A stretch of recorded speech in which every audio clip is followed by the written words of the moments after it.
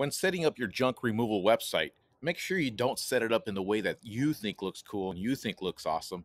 Build it in a way where Google thinks it looks good and Google thinks it looks awesome, which is kind of what your customers are looking for, anyways. Isn't that interesting?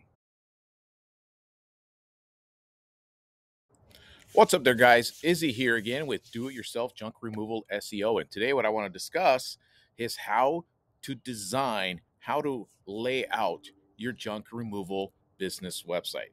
Now, a lot of this has to do with the area that you're living in, the services you're providing. And if you're doing junk removal service in a town with 30,000 people, well, let's be honest, you don't really need that elaborate of a website. You probably go online, check out Google and see your competition, how many businesses are out there. There isn't very many. You really don't have not much to worry about. So even just building a simple one page, I call it one page, but it's basically a 3-page website. You got your home page, and you connect an about page and a contact page as well. And that's all you need to do to basically rank in that particular town. You just got to make sure your homepage is fully optimized, properly titled, a lot of good content on that first page, a lot of information, because at the end of the day, what Google is a search engine, and search engines are information.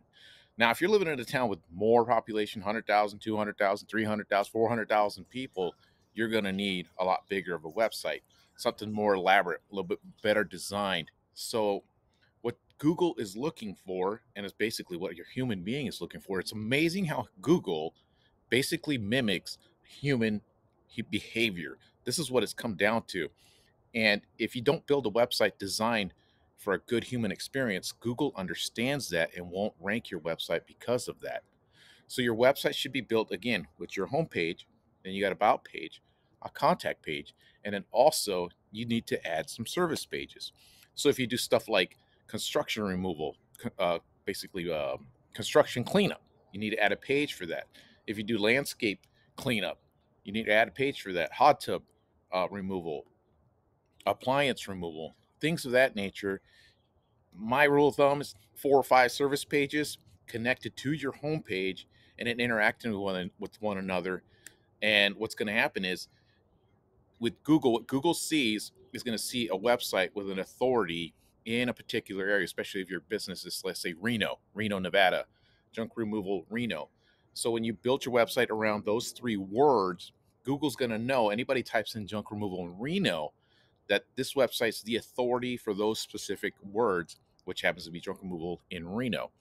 So that's exactly how Google sees it. If you build it correctly, your customers are going to enjoy the website, which in turn, Google is what basically mimicking human behavior is what's going to do, and rank your website accordingly. So I'm going to show you guys one I've just built, just finished this up yesterday. Today's what, 18th or 19th, something like that. So we'll see how this ranks. It does take a while. It could take, especially in a bigger city with a lot more websites, it could take 2, 3, 4 months to get things going. But this is something a long-term, it's just like your business. It's going to take a while to get traction going. And when you start, you're not going to make any money. It's hard to get your name out there, but it's that tenacity and the resilience and the just getting out there, making it happen, was what makes your business go. And the same thing happens online. So here's the website. This is for junk removal in Fresno. Again, this is just a test website just to show you guys that what I show you will work to get you more business for your business. So the homepage, junk removal Fresno, right here, right away, there's the homepage. It's a really well built website, a lot of good content on it, all original content. There's another thing, don't copy anybody's content. Believe it or not, Google can sniff that stuff out, so don't ever do it, and then Google will just ignore your website. You don't want to do that. So there's the homepage again. There's an about page. Of course, you got a contact page, and then you can see we have the service pages right here. So we go to the service page right here.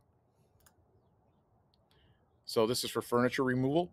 Again, I follow the same recipe as the homepage. On the service pages don't have to be as wordy, as informative. The homepage is the main one. But there's one of the service pages, and the service page clicks right back to the homepage. Then you got, let's say, yard cleanup in Fresno. You check that out. Little information on that, email submission, all that stuff. And then towards the end here, clicks right back to the homepage. Let's check one more, hot tub removal.